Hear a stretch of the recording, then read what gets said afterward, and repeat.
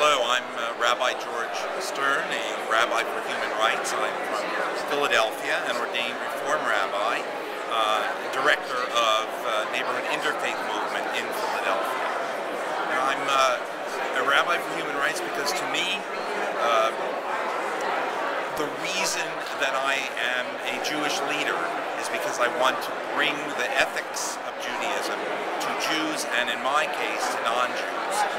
And I also believe that without human rights for everyone, there cannot be human rights for anyone. And so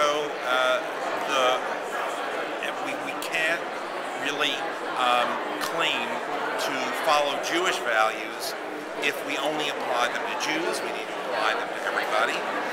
And that means to Arabs, it means to Muslims, in Israel, in the United States.